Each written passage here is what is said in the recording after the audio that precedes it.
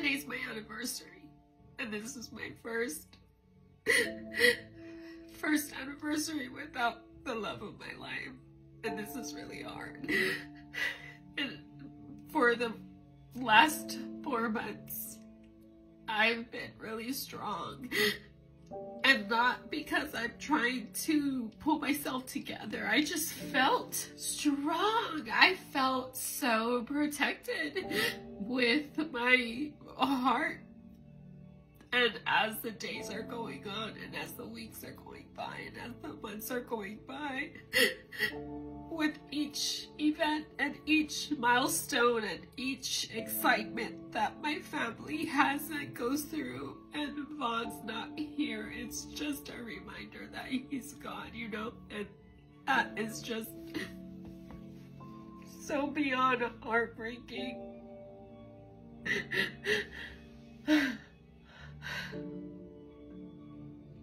And it hurts so bad. And I'm gonna allow myself to be hurt because this is a very sad thing, and I'm not gonna bottle my emotions up. And if that is you, stop doing that. You cry whenever you need to cry.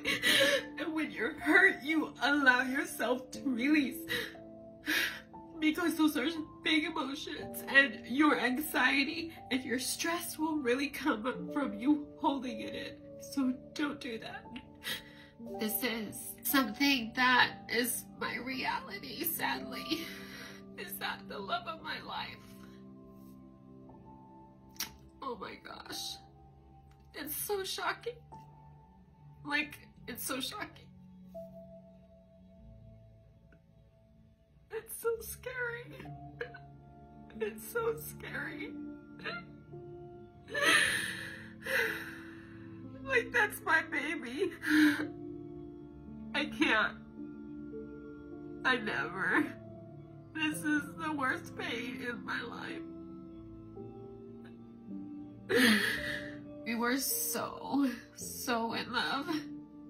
And this horrible narrative that my husband tried to run away from me. What?